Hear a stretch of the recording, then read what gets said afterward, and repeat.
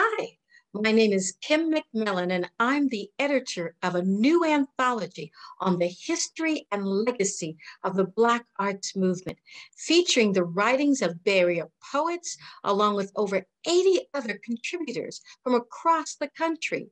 This 500-page collection, Black Fire, this time, oh, I have it upside down. This 500-page collection, Black Fire this time, provides a new generation with the important voices of the Black arts movement and beyond. On July 16th, 2022, the San Francisco Public Library will have an online book event to showcase these wonderful writers. I hope to see you there. Thank you.